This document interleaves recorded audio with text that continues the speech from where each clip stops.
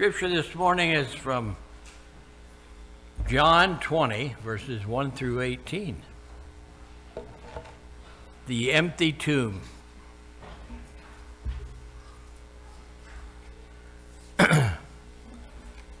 Early on the first day of the week, while it was still dark, Mary Magdalene went to the tomb and saw that the stone had been removed from the entrance. So she came running to Simon Peter and the other disciple, the one Jesus loved, and said, "They have taken the Lord out of the tomb, and we don't know where you have put him." So Peter and the other disciple started for the tomb. Both were running, but the other disciple outran Peter and reached the tomb first. He went over and looked in at the strips of linen laying there, but did not go in. Then Simon Peter came along behind him and went straight into the tomb. He saw the strips of linen laying there, as well as the cloth that had been wrapped around Jesus' head. The cloth was lying in its place, separate from the linen. Finally, the other disciple, who had reached the tomb first, also went inside. He saw and believed. They still did not understand from Scripture what Jesus had to rise from that Jesus had to rise from the dead. Then the disciples went back to where they were staying. Now Mary stood outside the tomb, crying. As she wept, she went over to look into the tomb and saw two angels in white seated where Jesus' body had been, and one at the head and the other at the foot. They asked her, "Woman, why are you crying?" "They have taken my Lord away," she said, "and I don't know where they have laid him." At this, she turned around and saw Jesus standing there, but she did not realize it was Jesus. He asked her, "Woman, why are you crying? Who is it you're looking for?" Thinking he was the gardener, she said, "Sir, if you have carried him away, tell me where you have put him, and I will get him." Jesus said to her, "Mary." She turned toward him and cried out, "Aramaka, Rabbi," which means teacher. Jesus said, "Do not hold on to me, for I have not yet ascended to the Father. Instead to my brothers, go instead to my brothers and tell them, I am ascending to my Father and your Father, to my God and to your God." Mary Magdalene went to the disciples with the news, "I have seen the Lord." And she told them that he had said these things to her. God's word to the people of word.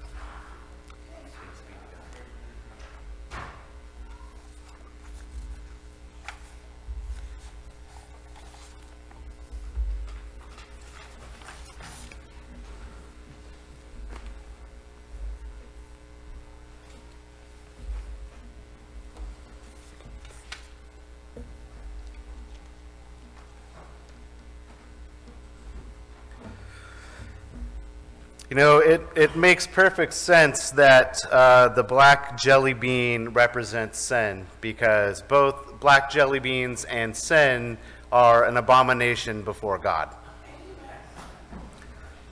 Now, half of you like that, half of you don't. I know some of you really love black jelly beans. That's okay. So welcome to all of you that are joining us for our celebration of Easter this year. Christ has risen.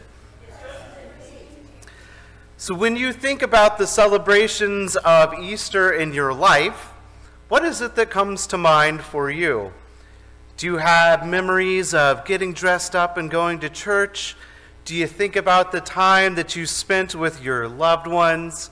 Is there a gift that you received on Easter that sticks out in your mind?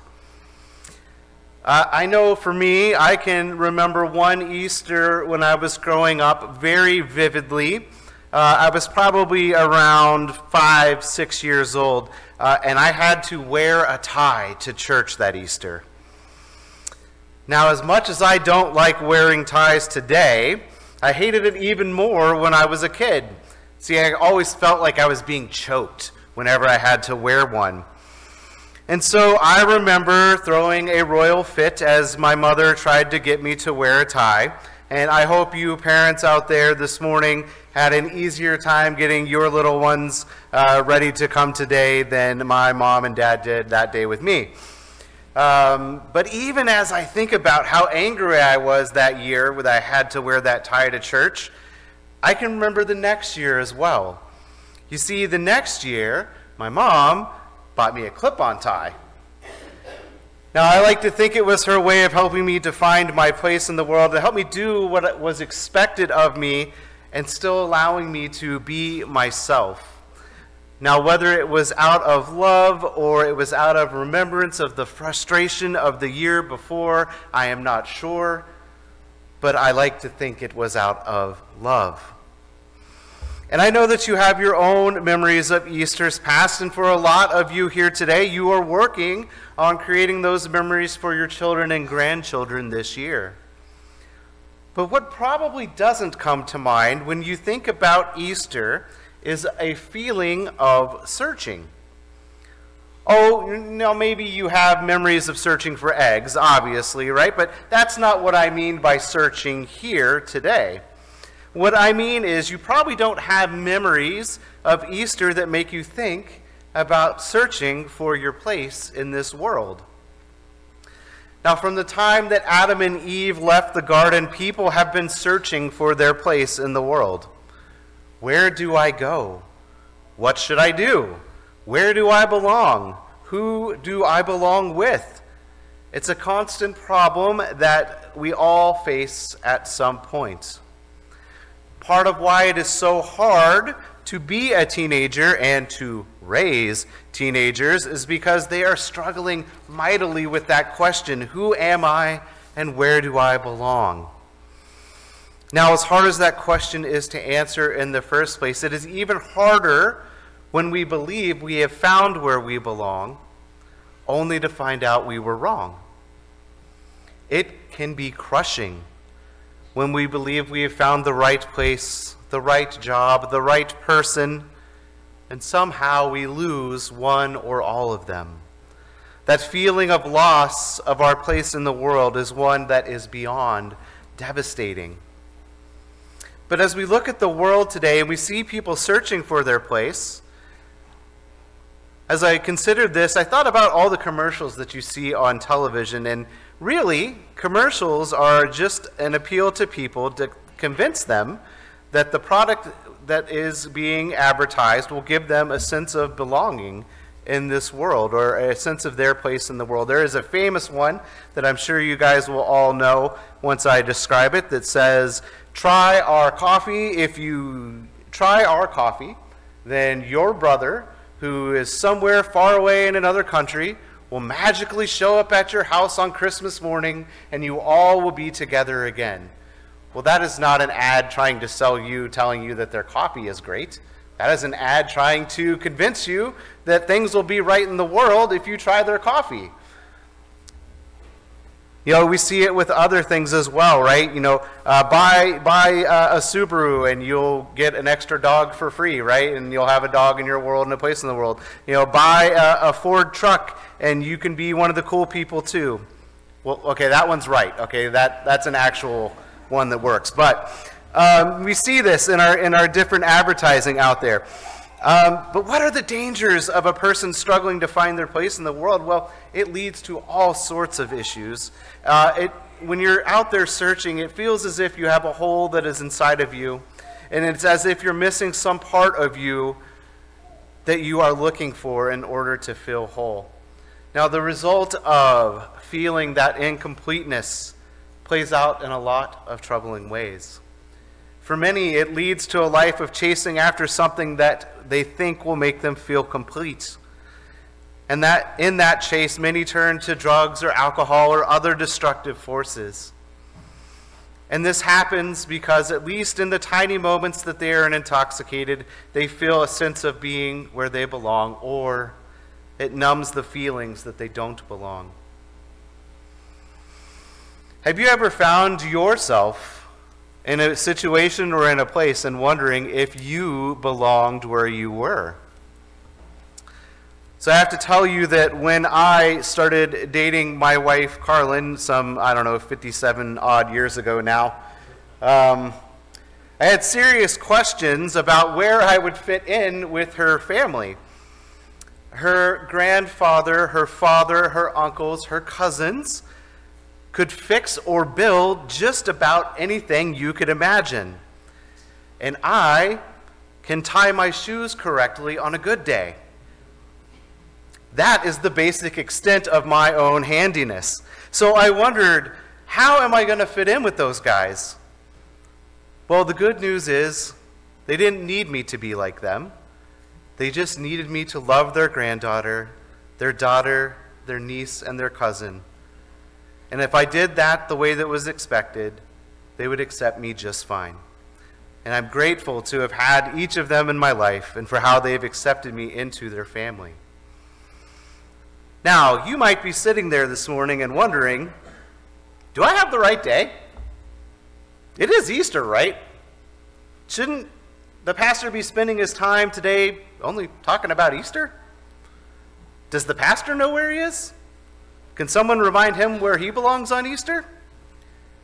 Well, stay with me, folks. I believe we're going to tie it all together. At least I hope that we will tie it all together. See, on that first Easter, there must have been a profound sense and feeling of, where do I belong now? The disciples and the other followers of Jesus must have been struggling with that question mightily. They had just devoted a good portion of their young lives and all their hearts to following someone that had been violently taken away from them just 3 short days earlier. Can you imagine the feelings of hopelessness they must have been experiencing? Can you just hear them saying to one another, where do we go now? What do we do now? And so when Mary Magdalene goes to the tomb and sees that it's empty, and goes to Peter and to John to tell them what has happened, and Peter and John come running and look at the tomb, and if you're wondering who the disciple that Jesus loved is that gets referenced, that is John. You may also notice that our scripture is taken from the book of John today, and so that is how John refers to himself, and that is perfectly fine. So as Peter and John run to the tomb, they see that that Jesus is no longer there. And what do they do when they see Jesus is no longer there? Well, we're told in John 20, verse 10, the disciples returned to their homes. They went back home. Now, I want you to imagine that the person you love most in this world has just passed away. And the first time that you go to visit their grave, the grave is open, the coffin is open, and their body is nowhere to be found. Do you simply say, well, I guess that's it, and go home? Wouldn't you have some questions that you needed answered by some people if that was what you saw? Well, not everyone went home, as we see in our scriptures. See, Mary Magdalene sat at Jesus' tomb weeping on that first Easter. Mary, a woman that had been rejected by her own community, only to find her place in the world following Jesus Christ, stayed and wept. And when angels appeared to her, and when she saw someone standing there, she couldn't recognize Jesus at first in her grief, and Jesus said to her, "Woman, why are you weeping? Whom are you looking for?" And supposing him to be the gardener, she said, "Sir, if you have carried him away, tell me where you have laid him, and I will take him away." Mary wanted to know where Jesus was. And Jesus said to her, "Mary." And she turned to him and in Hebrew said, "Rabboni," which means teacher. And I would love to scream that for emphasis for you, because I imagine that's how Mary said it, right? "Rabboni! It's you! I can't believe it!" See, Mary found what she was looking for. Now that hopelessness that had been there a moment ago, can you imagine how it has been transformed into joy? The person that had defined her place in the world wasn't gone. He was right beside her. Now I want to pose this idea to you today, and it is this. What if we stopped defining our place in this world by the things that we do, by the places that we live? What if we defined it by who we follow? You see, I believe that all are searching for our place in this world, but I believe we can only find it when we follow the risen Savior, Jesus Christ. I firmly believe that the struggles that we have to try and find our place in this world can be helped, if not solved, by allowing Jesus into our lives. So have you found yourself struggling to find a community? Have you been asking, where do I belong? Do you wonder if people will accept you? Well, I will tell you that there is a community sitting around you today that will love you as one of their own. And they will do so because they are following the mandate that Jesus has given them to love others as Jesus has loved them. Just like my wife's family accepted me, though I was different, I can tell you this people of this church will accept you. All you have to do is to love Jesus and to love others. Are you struggling trying to find a sense of where you belong in this world? Or are you struggling to find a sense of being loved in this world? Well, I have good news for you. There is a king that loved you so much, he was willing to die for you. And not only that, but he came back for you after he conquered death. And he is waiting for you. Are you struggling to find your sense of purpose? What is it I should be doing with my life? There is a sense of purpose and a call upon your life that God has for you. See, we are all searching for a place in this world, but the truth is, we already have a place in this world, and that is as a child of God. Now, earlier I asked you if you had a gift that you can remember getting on Easter. Well, I hope you all know that you have already been given the greatest gift ever, and it was given to you on the first Easter.